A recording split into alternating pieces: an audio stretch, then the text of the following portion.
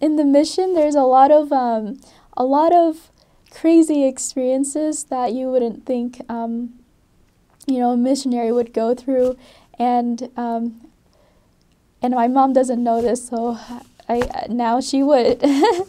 So going to Cambodia, I've always known the traffic is very crazy. I've always known that, it's like sardine packed in a can. So on the mission, we had to ride our bicycles, and that was our way, was either walking and riding bikes to get to members and investigators' houses.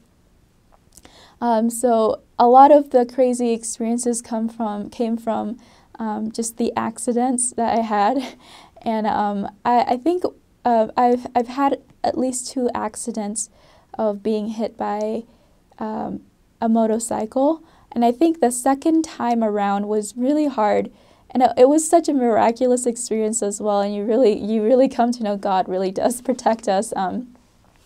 I was hit by a motorcycle. It was going very, very fast, and he was just swerving around, and when he tried to correct himself, he hit me instead of my companion, and I flew across the road, and he also flew. He rolled over, and I think the first thing I saw was his face and him just coming to me, but his whole face was just bleeding.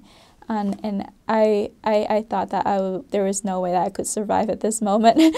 If he's bleeding, then what is my body doing to me? And I had no blood. I had barely any scratches.